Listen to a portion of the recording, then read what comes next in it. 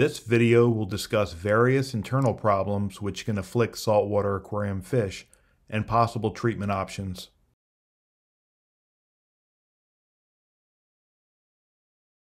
Symptoms for both internal worms and parasites are the same: white stringy feces, pinched stomach, faded coloration, unusual thinness. However, it is very important to notice multiple symptoms before just assuming that it's internal worms or parasites. A fish with just white stringy feces, for example, can just simply mean that it's an intestinal irritation due to a change in the diet, shipping stress, medications in the water, or just some other non-disease reason. If internal worms or parasites are suspected, it is better in this situation to lace food with medication rather than to dose it in the water. In order to accomplish this, see the treatment recipe shown on the screen. However, if a fish is not eating, then you do have the option of dosing the water with either API General Cure or Fritz Paracleanse. The hope is that the fish will drink enough of the medicated water for it to be useful. It is sometimes difficult to distinguish between a fish with a gas bubble in its swim bladder and simple constipation. In both cases, the primary symptom is a round protrusion. However, as seen in the diagram on right, a fish's swim bladder is both above and behind the stomach and intestines, so a bona fide gas bubble in the swim bladder, as seen with the anthias at left, will always be higher up or behind the stomach area. It is also important to remember that swim bladder problems are usually only encountered with newly acquired fish collected in deep water. This is due to improper decompression at the collection site. Also, sometimes a fish with a swim bladder disorder will swim vertically with its tail up. Basically, the back half of the fish will seem more buoyant than the front half, and the fish will swim in a way to compensate for that. The fish may also stay near the surface of the water or even float, unable to swim downwards. A fish with bloat in the stomach area can usually be fixed by sprinkling a pinch of Epsom salt in the feed for a few days, or by feeding peeled boiled green peas. Nori will also help. In extreme cases, the fish should be isolated to a quarantine tank and kanamycin dosed every 48 hours. Diarrhea is a known side effect of kanamycin.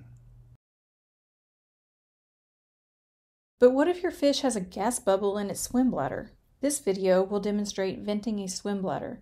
We will also include a link in the comment section to Rich's article on venting a fish's swim bladder.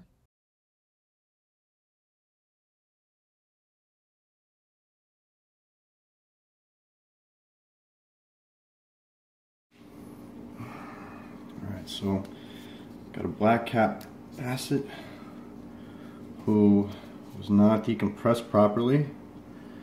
I'm going to try and release the pressure and pop the bubble. Let's see how this works.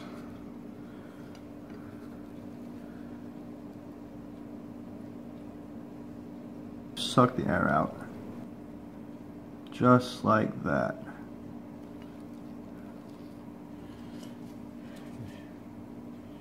A little bit of iodine.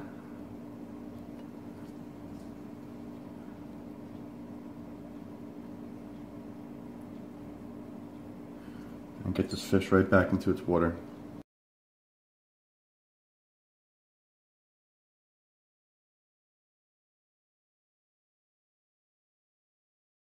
To make matters even more confusing is fish can have internal bacterial infections. This is a proliferation of a harmful strain of bacteria inside the fish's body. Bacteria can infect any area of the body. Symptoms include bloating or swelling, redness or bruising, faded coloration, and protruding scales. Unfortunately, if bloating occurs in the stomach or swim bladder area, it can be difficult, if not impossible, to distinguish an internal infection from constipation or a gas bubble in the swim bladder.